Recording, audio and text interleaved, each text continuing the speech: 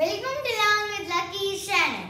I am Devanshi from Year 5 and I am studying Kuala Lumpur, Malaysia. Today in this video I am going to tell you about the rabbits and elephants story. So let's start our story.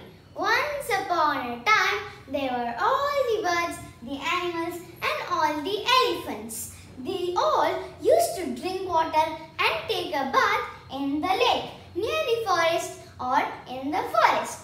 One mighty elephant was their king, named the King of Elephants. So they all lived happily. But once it so happened that there was no rain for a whole year and a month. So the lake had no water and was very dried up. So some was very worried and the birds, some of them birds and animals died. This became very worried to the other elephants. So they decided to talk this matter to the King of Elephants. So they went to the King of Elephants and told him that, "Your Majesty, some birds and animals are dying because of water. Even we will die of thirst of water. We need to find water as soon as possible, Your Majesty." So the other elephants said to the king, and the king was very sad and then said, "All the elephants go in different directions and search for a lake, even if it's in other forests far away. I don't care, but we need water." So all the elephants did as he was told. So they went in different directions. Luckily for one elephant, he found in a very far away forest a lake.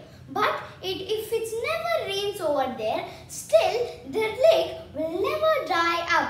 So after hearing this news, the King of Elephants was very overjoyed and very happy to hear the news. So they got ready the next day and his herd and himself followed behind the King of Elephants. So while they were going, they saw a herd of a rabbit's settlement. But first, they had to cross the settlements of rabbits. But unfortunately for the rabbits, they did not notice the small rabbits. So the elephants stumped and killed thousands of rabbits under their heavy foot. So all the rabbits were very worried. On that same evening, the King of Rabbits arranged a meeting. "My dear rabbits, a herd of elephants came to our forest and killed thousands of our friends under their heavy food. We need to find a solution to this problem and we need to stop the elephants from killing our friends and stepping under their heavy food." So the king said like that. And then one small rabbit said that, "Your Majesty, if you send me as your messenger to the King of Elephants, I might be able to find a solution." So the King of Rabbits thought for a while.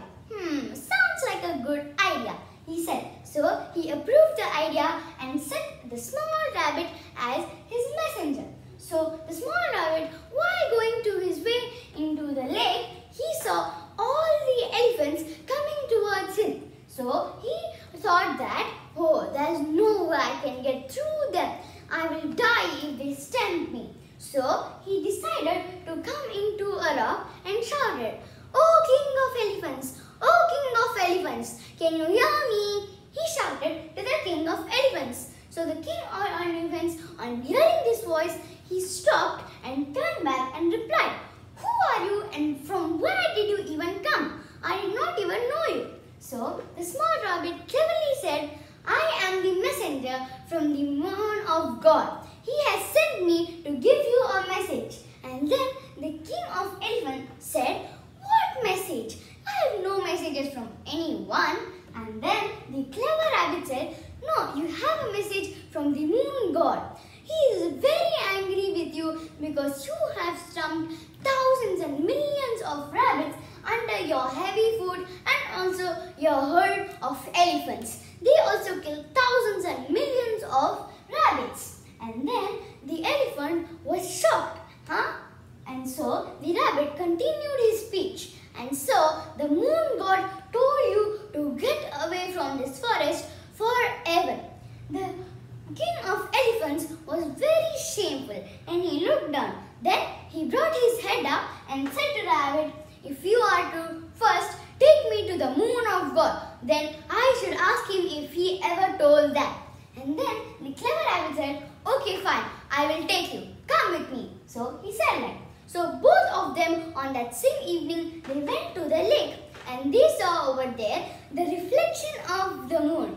But the elephant was very foolish and thought that it was the moon god.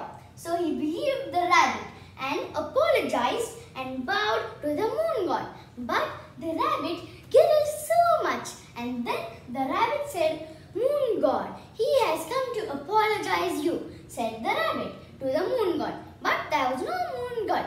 Suddenly, a huge storm rolled along them and disturbed the water in peace. So the moon and then the elephant, the king of elephants, thought that, "Oh no, the moon god must be very angry. What should I do now?" He was very worried and bowed again with panic. And then, being very frightened, he took back his herd and went back to his place where his forest was. And then all the animals lived happily ever after. And so, for the rabbits, they lived in their settlement happily forever after. So, the moral of the story is, wit can win over might over. So, this video is about the rabbits and elephants story. Bye friends, today's video is finished. See you in the next video. If you like my video, please like, share and subscribe to my channel. Bye bye.